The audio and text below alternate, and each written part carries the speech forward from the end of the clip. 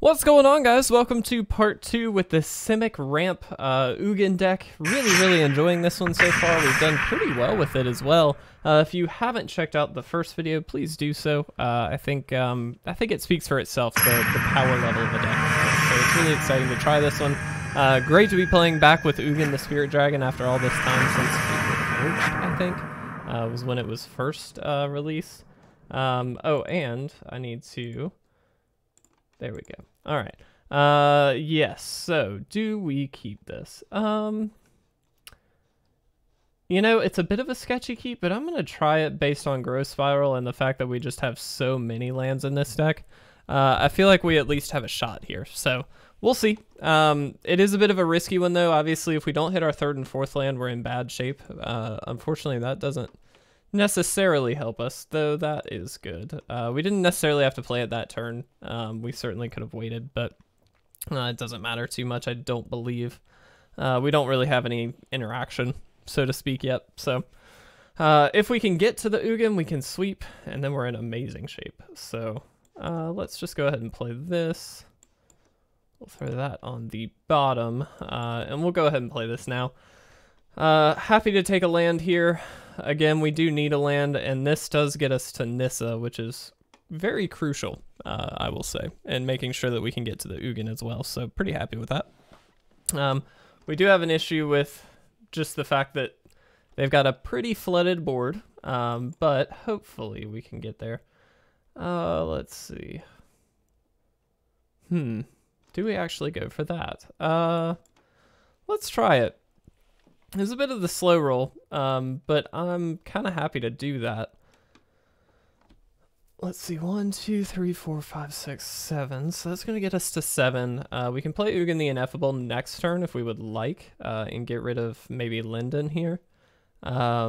This can very happily block these two, so that's perfectly fine.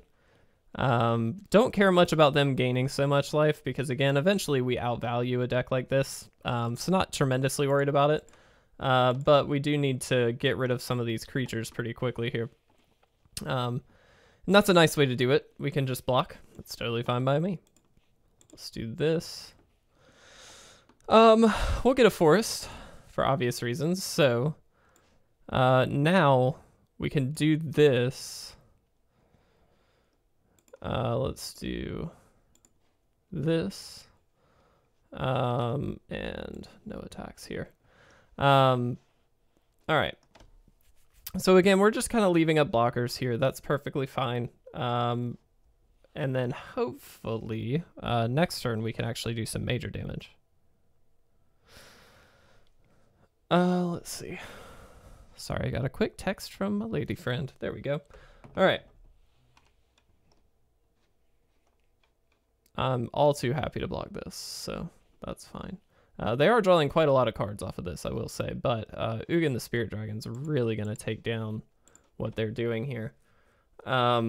Just because, you know, this hits all permanents, if I'm not mistaken. Yeah. So with converted mana cost 3 or less is what we are looking at here. So let's do this for 3. And it does get rid of our or no, excuse me, it doesn't. I keep forgetting that that's not at all how that works. I did that in one of the games in the first video, and it actually turned into a bit of an issue for us, but that's okay. Let's go ahead and do this. And we'll play out our row. Go ahead and gain a life, gain 3 life, excuse me, and then put a land down. And now we're just even more set up. We've dealt with their board. They've got some cards in hand for sure, but we've certainly got a formidable board going that's going to be a little bit challenging for them to get through, but we'll see. We will see. We also, with Ugin the Ineffable coming down this coming turn, we've got a way very quickly to deal with, you know, whatever they happen to do. So I feel okay about this.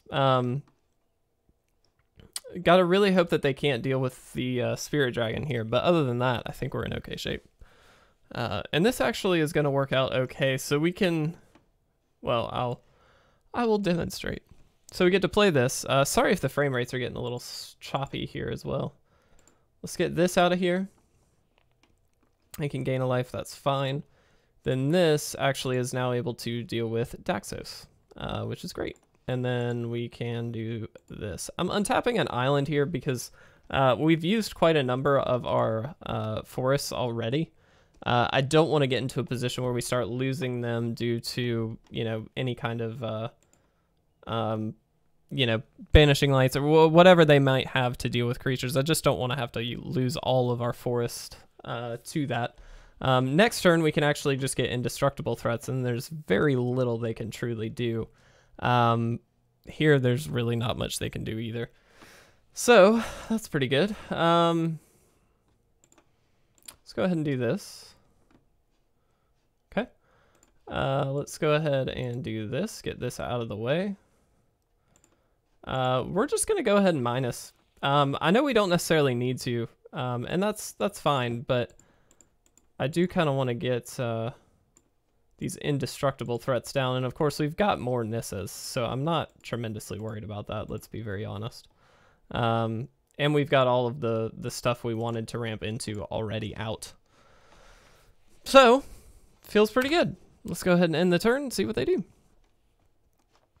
Got to assume there's not a ton they can do in this position. I mean, worst case scenario, we can still sweep the board and it does not touch our side, which is kind of amazing given, you know, the synergies here are just really, really strong in my opinion. Very, very fun. And I absolutely love that about this deck. That's one thing that I've noticed just in playing it with the first few games, that the synergies here are better than I even gave them credit for, which is a bit frustrating on my end, but that's fine. Let's do this. Oh, let's see. We'll just plus this up. I mean, it's not going to matter too much here. Go ahead and hit that. We will go ahead and plus up here. We could have just swept for one, and that would have been perfectly fine, but we really didn't need to. We'll play this out. We're at a point now where we're definitely in the driver's seat. I mean, we already were a little bit here, but we're definitely in a strong position, so that's our last land that we can fetch out basic-wise. And next turn, if we really want to, we could ultimate this if we even need to go that far. I think at this point it's pretty clear the writing on the wall, but that's okay. There we go. We got it. Awesome, awesome, awesome. Feeling good, guys. This deck is really sweet. Okay, we didn't get it. Excuse me. They gained 1 life. I forgot about that, but I mean, come on. Can we just... No, we can't. Oh, that's fine. There we go. All right, I was waiting for it. I was just like, come on, this is a little excessive at this point. Cool.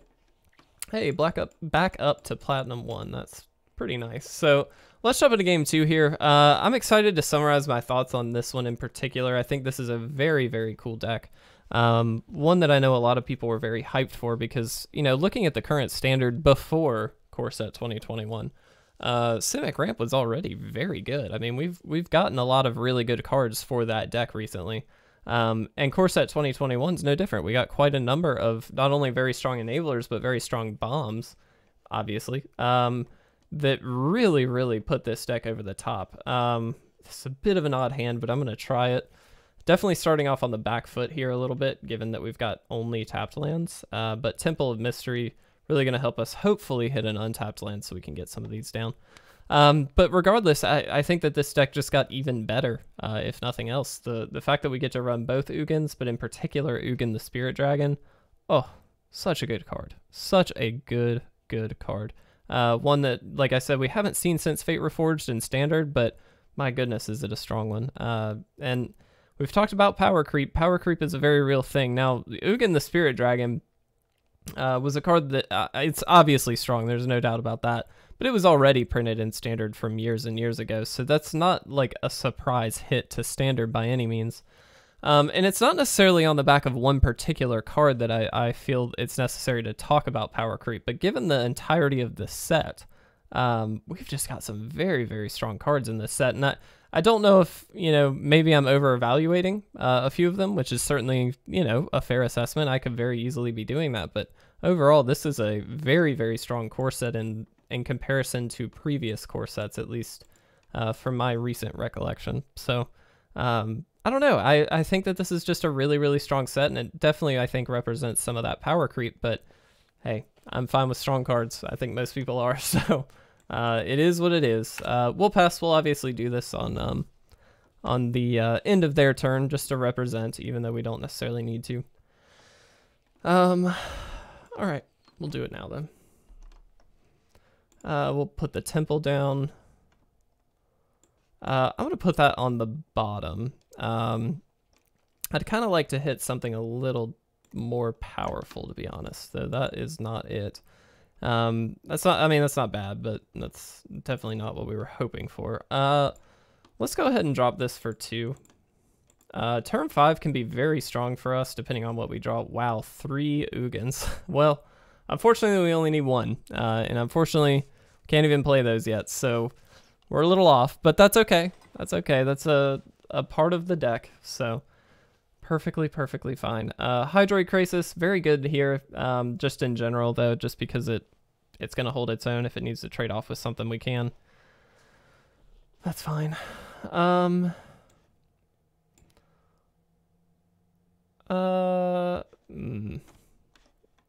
We'll do this. I should not have done that first. That was a mistake, but it actually works out. There we go. Get a Grazer, and we'll drop this. Do I attack? Yeah, actually, I think I do. When it comes to things like this, we can be a bit more aggressive because chances are we're going to be sweeping the board with Ugin at some point. And so, you know, if they want to trade off, that's great. If they don't want to trade off, it's fine. We've got another blocker here, so I'm not tremendously worried about that. And if, you know, if they decide to spend a removal spell on a Grazer, like, that's terrible on their end. So, I mean, that just, unfortunately, that's what they may have to do, but that's not a good way to go. So, that's fine. We trade off. If anything, this fills our yard more for an inevitable Uro, hopefully. So, very good. That's what we're looking for. That is exactly what we were looking for. Let's go ahead and get a forest. We won't attack, obviously, but it's nice that we can at least block these. This 1/4 here. Next turn, though, given no changes here, we actually do get to drop a Ugin and hopefully start dealing with some of these guys. Sure. That changes things, obviously. They still can attack in and gain a life, but I don't actually know if they do or not. I assume given that they are a life gain deck, they'd be fine with it, but okay, guess not.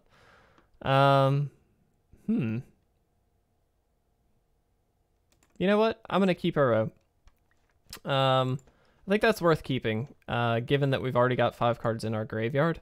And the fact that this just draws us a card and makes it a little easier to ramp out more Ugin. 1, 2, 3, 4, 5, 6, 7. 1 land will do it, but this just gives us, we've got some time here. Let's go ahead and take the opportunity to do something a bit different here and get this down. Perfect. Can do that.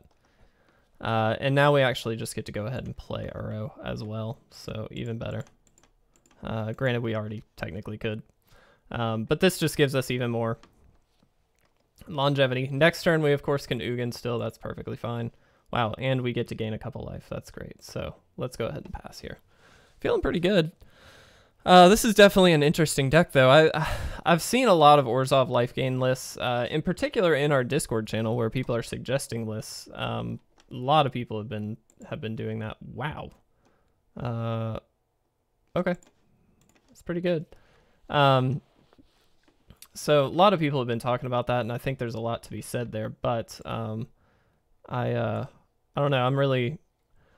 I'm not sold on which configuration is the best. Okay, so we sweep for. Let me double check. We sweep for 3. Cancel first. Wait. I'm doing the thing wrong again, but that's fine. Let's go ahead and do this. Technically should not have played this yet. That was a mistake. I made that mistake in the first video as well, but that's okay. All right, now. There we go. Unfortunately, that does exile Uro, but that also gets rid of literally everything on their field, which is really crucial considering they have engines on engines going on, specifically with these Griffin Airy. It's a good one. They can just win off of that technically at some point. Let's kill that. We could kill both of these, but we don't actually have to, really. Let's Growth Spiral. Okay, let's Bond of Flourishing. I guess we're taking a land. Let's do Solemn here. Take action, get a forest, and we'll attack, because we can now. They do get to create little angels here, which is quite good, but again, we get to exile everything with Ugin, so I don't particularly care about that. Yeah. Revenge is very good, but really not amazing at the moment. Let's make sure 1. Cool. For -1, we get to exile their board. Seems good. I'm just going to attack him. We do have a long way to go. I mean, I will say that. Should we do this? I actually kind of think yes. I'm going to keep this one. I'm just going to go ahead and peg them for 3 here. I kind of want to get this to ultimate range as quickly as possible. So I think that that's, you know, pretty high priority. That's a card we can easily kill. That's fine. And that actually just works towards our Ugin even more. So I am perfectly fine. Wow, we have drawn all 4 Ugins. That's a little insane. I don't think that that's certainly not normal, but that's fine. We do have to make sure that this card never sticks on the field. That's a pretty crucial one, especially in tandem with Revenge. That's very, very good. Sure.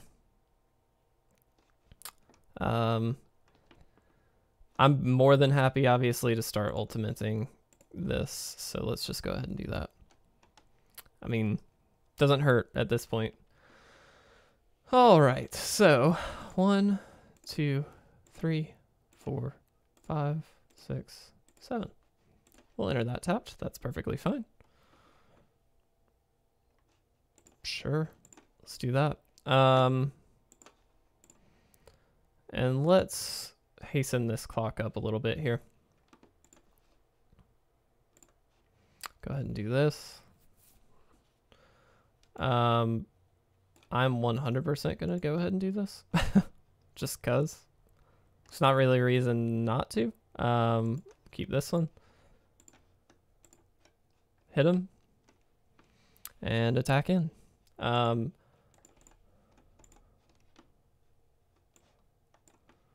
We'll go ahead and do this now. It doesn't tremendously matter, I don't think, but sure, we'll play Uro. This is just another threat that we get to jump. Wow. Planewide Celebration, huh? Yeah, let's do that. Let's just do this. I'm just gonna get as much damage on the field as possible, I think. Might as well. Get you out. Might as well go ahead and do this. This does kind of, you know, make our deck a little thinner here, which isn't necessarily great, but I think it'll be all right. Go ahead and do that. This is a heck of a turn, man, let me tell you. Loving this turn. All right. I'm not gonna play that. I'm just gonna. Don't have to do that. That was one heck of a turn. We got to do so much. Okay, there we go. I was waiting for it. I figured it was coming. Man, that felt great. Let's go ahead and jump into our last game here. Hopefully this one doesn't last too long because we are at the 20-minute mark, but oh, yeah, apply that now. Let's go ahead and open our pack. Really quick, we're going to do the pack opening and then the mastery tree because we did get an orb there. Primal Might. Okay, that's cool. I am liking this stack, guys. Simic Ugin. It's pretty sweet. Well, I guess we'll just do green. Why not? Why not? All right, let's jump in, guys. Last game was Simic Ugin Ramp. Feeling pretty good about this deck overall.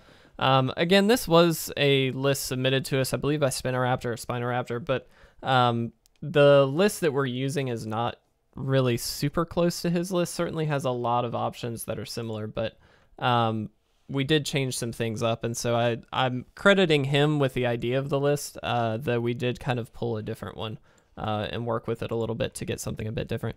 Our frame rates are garbage, and I recognize that, but we're going to try and push through here and hopefully just move fairly quickly so it's not too bad for you guys. Let's go ahead and put this out.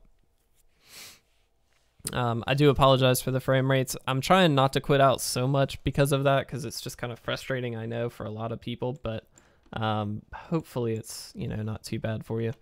Let's go ahead and do this, get our basic. We will get a forest.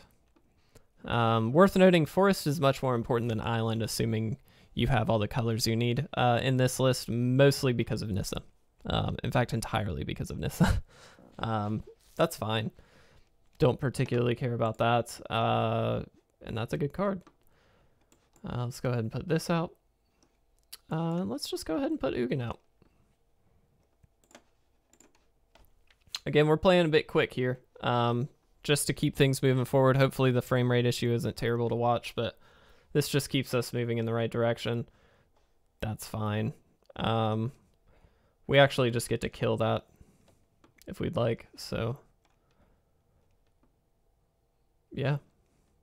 Really doesn't even hurt that much. Let's just go ahead and kill Teferi here.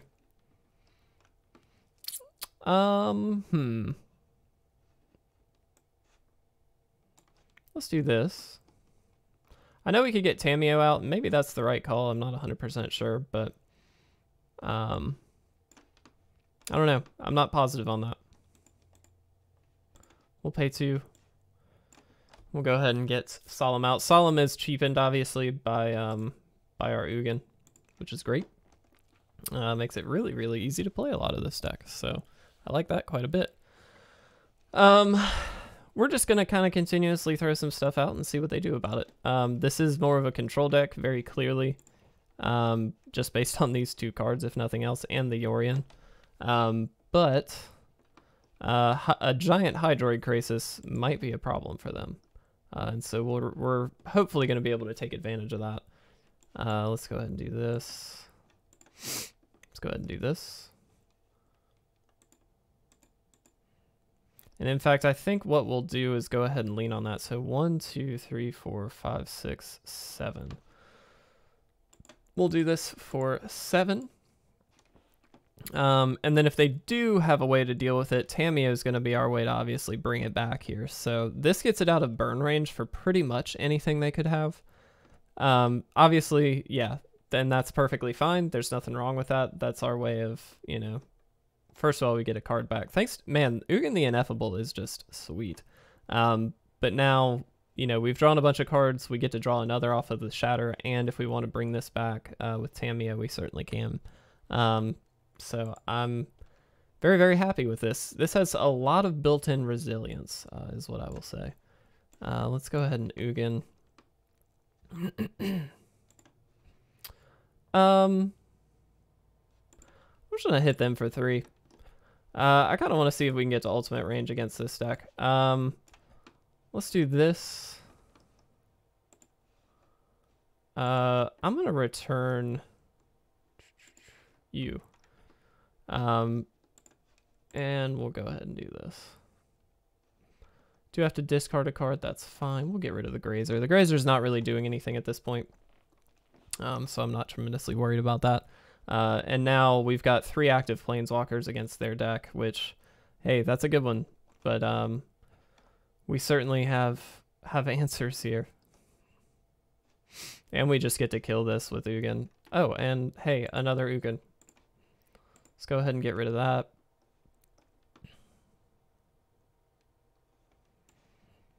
Let's go ahead and play second Ugin the Spirit Dragon here. They may have a counter or something, but it doesn't look like it. Hit them. Let's do this. We actually probably did this out of order. In fact, we definitely did. We should have done this first. So we could have gotten, if there was a Nissa, we could have gotten it out. But that's okay. Let's play Solemn. And at this point, we're just getting the stuff out of our hand more than anything else. Sure. Do that. We'll play a Fabled Passage. We'll play a Grazer. And at this point, we're just kind of getting stuff out of our hand. So that way, when we do drop a fairly large Hydroid Krasis, we're in good shape. Let's go ahead and do this. Get a forest. And now most of the lands are out of our deck at this point. So that way, hopefully the rest of our draws are fairly solid. At least that's the idea.